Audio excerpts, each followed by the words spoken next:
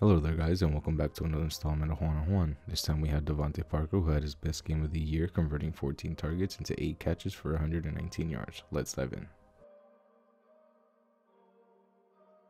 The first catch for Devante comes on a play that I feel Tua should excel in. We see double slants on the left side of the formation, funny enough Tua's preferred side to throw, and are able to get 11 yards and a first down. We'll come back to this play later on in the game.